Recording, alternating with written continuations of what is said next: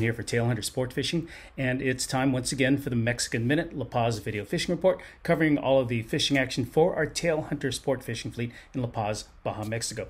Appreciate you all checking in. Thanks for spending time with us. Hope you're doing well, and if you like what we're doing, please give us a thumbs up, a like, and don't forget to subscribe. This is going to cover all of the fishing action for our Tailhunter Sportfishing fleet for the dates of, the 31st of October through the 11th of November, 2023. Listen, sorry for taking so long. You know, we've been doing these for, gosh, almost 30 years, and I really have to apologize to you. Normally, I try to do these every week, try to get it out to you, get you the latest and greatest information, or worst information, whatever the case may be. The last 2 weeks have been kind of hectic. I might have explained to you in my last report that I had surgery. I had a full knee replacement surgery, which was just about a week ago, and they're absolutely right about what they said. The surgery is no big deal. After the surgery, it's a different story. The physical therapy. I'm on about 8 happy drugs, so I'm a little groggy, a little wonky. My throat's a little messed up. It hurts, and my doctor even said that for the first 3 or 4 weeks, I'm going to wish that I had not done it. But thanks to the happy drugs, thank you to my wife Jill, who's just been on top of everything and taking care of me and making sure I take those drugs every 2 hours, making sure I'm fed, making sure I got ice around my knee, and especially to all of you who sent in cards, letters, emails. I'm sorry I'm not able to answer everybody's phone calls, but thank you so much. Really appreciate all the good thoughts and the prayers. I'm supposed to be better on the other side of this. They say it's going to take somewhere from 1 month to 4 months for me to get back, but I will be back and will be better and grander than ever. Also, the other thing that happened, well, in the last couple of weeks, we had a couple things happen. Let's see, we had 2 hurricanes.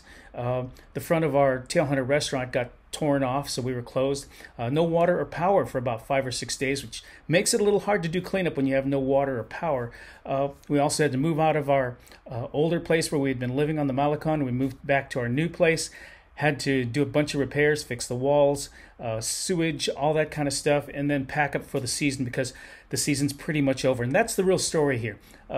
Even though I haven't been on every week, or I missed a week and we're a little bit late in the fish report this week, there hasn't been a lot to tell you. Most of the last couple, I'd say 8 to 10 days, have been cleanup. The bay was a mess. It continues to be a mess. Most of the marinas in town really took some heavy destruction. It was really bad. I heard something like over 50 boats were sunk or damaged. There were boats washed up on the beach.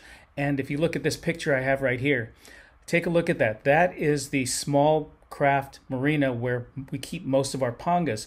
That's what's left of it. And there's also what you can't see is a bunch of sunken boats out there. We're not able to launch any boats out of there because, well, the ramp got destroyed by the hurricane, which was a lot stronger than a lot of folks predicted. When it hit us, it was about a Category 2, winds over 100 miles an hour. And the big thing about it was it sat on us for 3 days.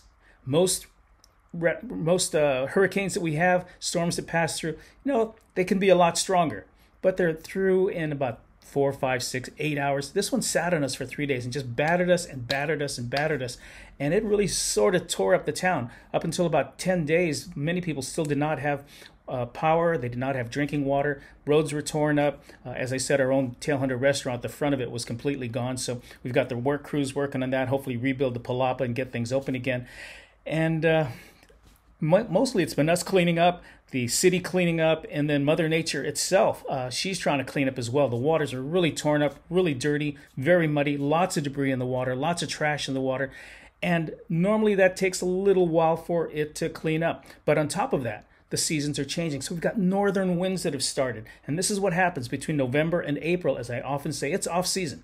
It's not a real good time to be out. There are some good days, but there can be a lot of bad days. I'd say, you know, last winter, 70% of the days were too windy, too rough for anyone to be out there. And it gets so rough sometimes that the port captain shuts things down. And he's done that a couple times in the last couple of days or so. It's been that windy. The northern winds have finally started, and they're really making everything very, very turbulent. And that makes it hard for the waters to clean up, albeit that we had from the hurricane. So it's taken a little while for our La Paz areas to get cleaned up, but we are still finding some fish with our Tailhunter Las Arenas fleet. Now, if you're not familiar with the area, we drive about an hour. We pick you up in our shuttles, drive you to an hour to Bahia de los Muertos, and we launch off the beach there. We couldn't do it for a while because the beach was so torn up, it was nothing but rocks. There was no way for us to launch the pangas.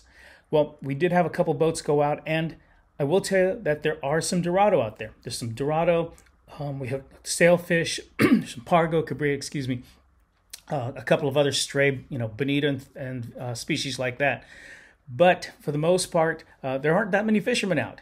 We've gone from maybe 20 to 40 fishermen a day to, well, in the last 2 weeks, I've had a total of 4. And then let's see, the next week coming up, I've got 2 fishing. And that's pretty much it for the rest of the year, unless somebody makes a last minute booking. And most of the folks who come down this time of year, they're snowbirds. They're looking to get away from the cold that it's up in Canada or Alaska or other places in the world.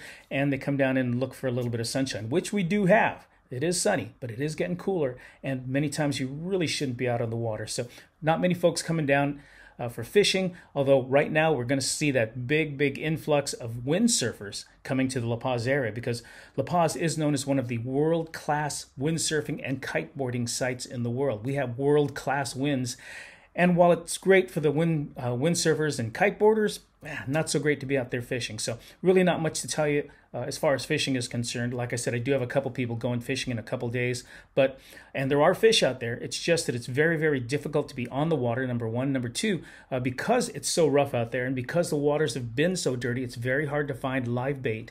And some of the areas you just can't get through. If it's too rough, we can't get over across the channel to the islands. We can't get to some of the other remote or further away places that may be holding fish. So the fishing is restricted to sort of only certain areas where the wind is not so strong as in other areas.